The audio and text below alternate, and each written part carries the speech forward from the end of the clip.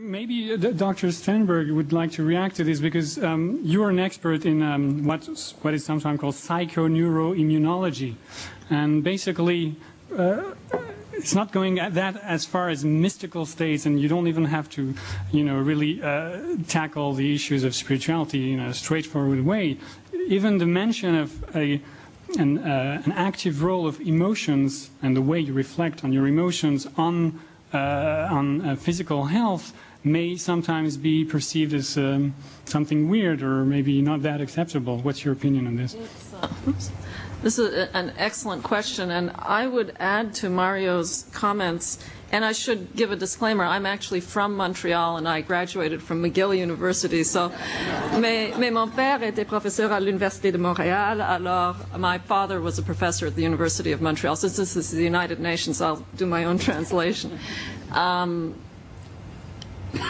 And I should say it is a great honor to speak at the United Nations on September 11th about this issue, which I hope will bring people of all cultures together and realize that we really are made of the same stuff. We are all made of the same biology and perhaps something that transcends it. And so I congratulate you and the organizers and the Noor Foundation for putting together this symposium.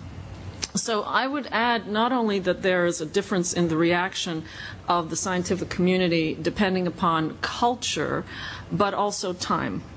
So in the area that I study, which is the science of the mind-body connection, the connection between the brain and the immune system, the mind, emotions, and our immune system and health, that field was disparaged when I first got into it more than 20, 30 years ago.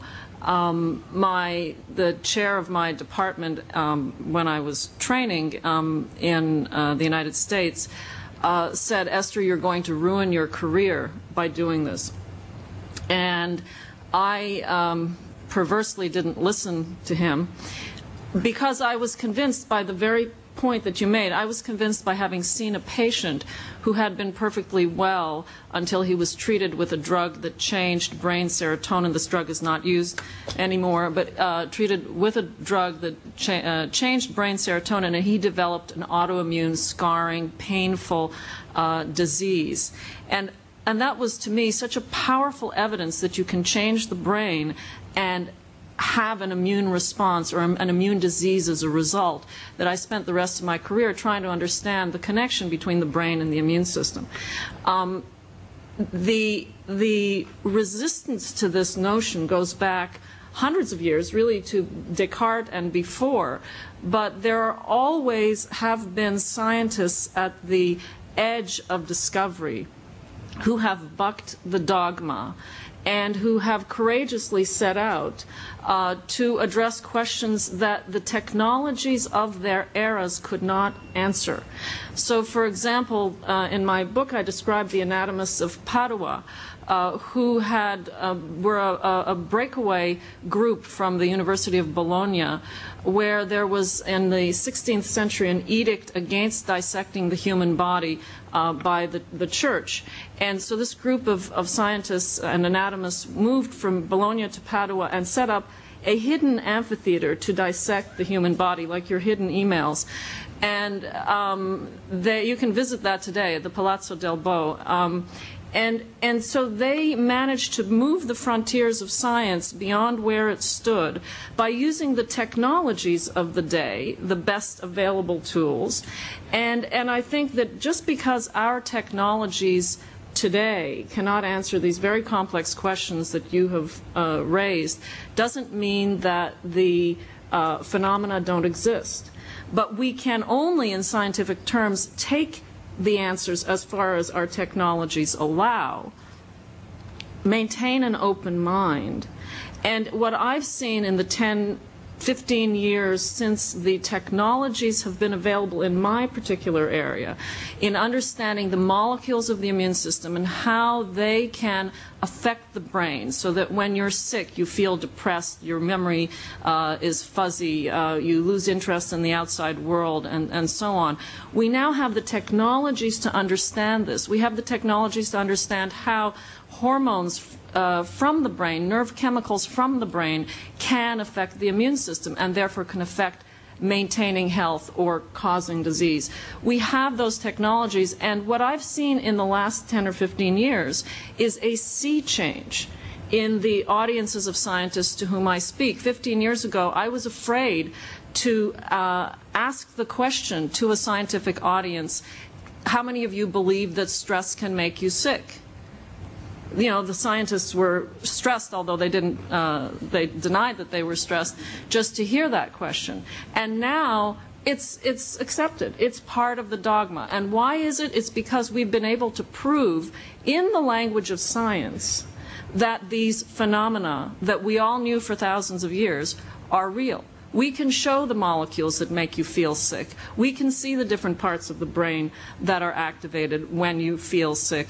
We can see what happens when you inject an immune molecule into the belly and change how the brain functions, and so on. That's not to say that that's the only way that we should think. I think it's wonderful to think outside the box. But if you're going to convince a large community of scientists, you need to use the language of science. And I have seen it happen. I have seen in this aspect of the field that I study a sea change, so that the vast majority of scientists and physicians now accept the notion that the brain and the immune system talk to each other, that stress can make you sick, that believing can make you well. That's a little more on the cutting edge and fringe, and not fully accepted yet. I won't say fringe, but some scientists think of it that way. But because of the wonderful researchers we have here today, and who'll be speaking this afternoon, and research by Mario Beauregard and Andy Newberg, and you know, the evidence is there to help scientists and physicians believe. And then I'm going to say one other point. From my point of view, coming at this as a physician, the wonderful thing about being able to prove to the scientific community and the medical community that these phenomena are real is now there is a groundswell of a movement in clinical medicine bringing these principles into treatment. So what used to be called alternative medical therapies, meditation, prayer, yoga, tai chi, all of these are now called complementary and alternative therapies, and actually integrative medicine or blended medicine. And these approaches are now being blended into the conventional armamentarium of care and will, I'm sure, help people to maintain wellness and in addition to fight disease. So there's a very practical outcome to understanding these phenomena.